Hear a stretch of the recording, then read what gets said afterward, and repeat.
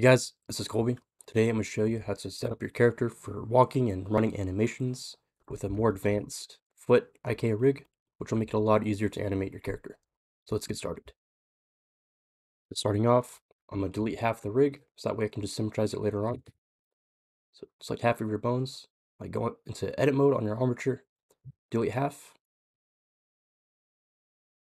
So now I'm going to change the viewport display of the armature to a different kind of setting.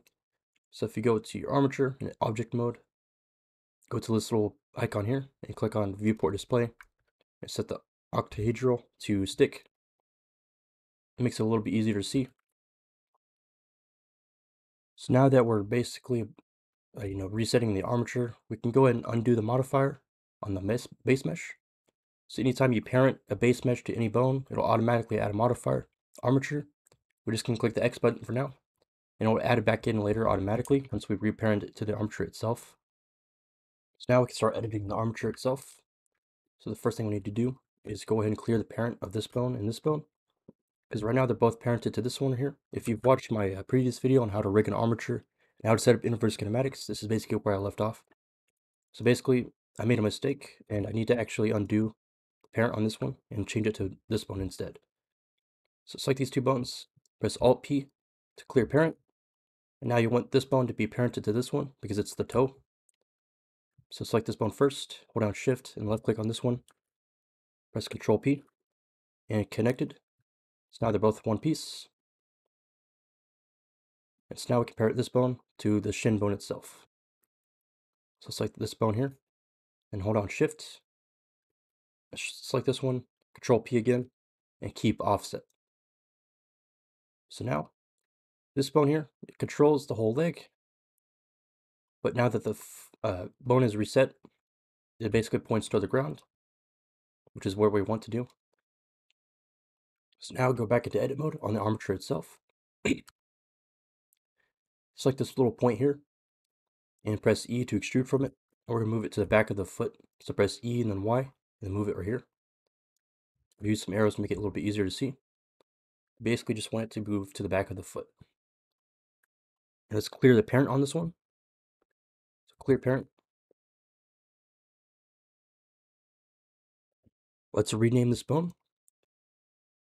So click on this little green bone icon and set it to whatever you want. So I'm gonna set it to heel .l. You can also name it like pivot, wherever you want, because it's basically going to control the arc of the foot.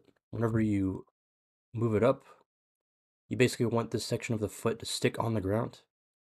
And this bone here will actually help rotate the foot like this. It's kind of like a clock, so you can rotate it counterclockwise or clockwise to help rotate the foot around this point here. So now we're almost done with the video. Go ahead and click this bone here and this one here.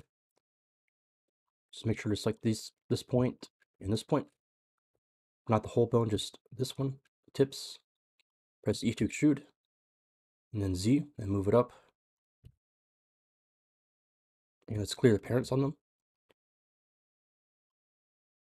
So select this bone, press Alt-P to clear parents, and do the same for this one. It's kind of hard to select when it's a stick. Let's rename them. So I'm going to name this one toe.ik.l. And I'm going to name this one here pivot.ik.l.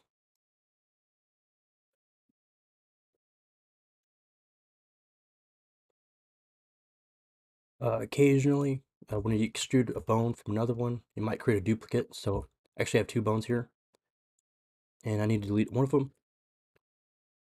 And you can just rename this one again to pivot.ik.l. So now we need to add an IK constraint to this bone here and this one. So for this one, you want to set the target as this bone here. And for the foot.l, you want to set the target as the pivot.l. So just go into your object constraints and go into pose mode. And go to this bone here. Set inverse kinematics. Set the targets. And set as a toe.ik.l. Increase the chain length. Do the same over here. So set, add inverse kinematics. Set the target as the rig human. and set the bone as pivot ik.l. Increase the chain length again. So now we need to finally just parent this bone here to this one. Because this bone, like I said earlier, it rotates on like a lever. So we need to parent this bone to this one. So that way this bone here can actually control the whole foot. So select this bone first, hold on shift, left click on this one, press Control P and keep offset. So now when we rotate this bone here, the foot rotates upward, but the toe stays on the ground, which is what we want. And we control the direction of the toes with this bone here. And if you want, you could do this as well, but I'd recommend just leaving that alone. So finally, we need to create one more bone. So I'm gonna duplicate this one, and we're gonna move it to the bottom of the foot, like underneath the whole thing. Or you can do this one as well.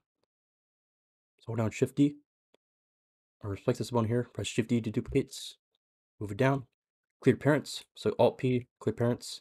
Let's rename it to foot control.l. Or you can rename it master bone.l or something, anything you want. So this bone is basically just going to control the entire foot and allow us to move it all in one piece. And then we can use this bone separately to rotate it. So make sure that it covers the entire width of the foot. So one end to the other. And we're going to parent all the bones that essentially control the foot, the important parts. So this bone here controls a lot of the foot. So we're going to parent this bone to this one. So Control P to keep offset. And we're going to parent this one and this one to this one as well. Control P to keep offset again. So now when we move this bone, it should move the entire foot as one solid piece. And when we rotate it, it also rotates on the toe. But this bone allows it to rotate still on this point here. So now we can move this entire foot as one solid piece, which is what we want. And that's pretty much the end of the video. So, as always, make sure when you're done with the rig, go ahead and symmetrize it, go back into edit mode, select everything, and press right click and symmetrize. So it should pretty much create the entire set which is created on the other side as well. Alright guys, that's the end of this video. If you have any questions, just leave a comment down below and I'll try to answer them. And if you could please consider liking and subscribing to my video. It'd really help out my channel a bunch. And I can really do this more often. And it'll allow my channel to basically grow a lot faster. So if you just, can do that, it'd really help me out. But anyways, next time I'll be making a video on how to make a walking cycle with this character. And after that, I'll be making another video that shows how to animate large crowds of soldiers in formation. So, stay tuned, guys. So, see you guys next time.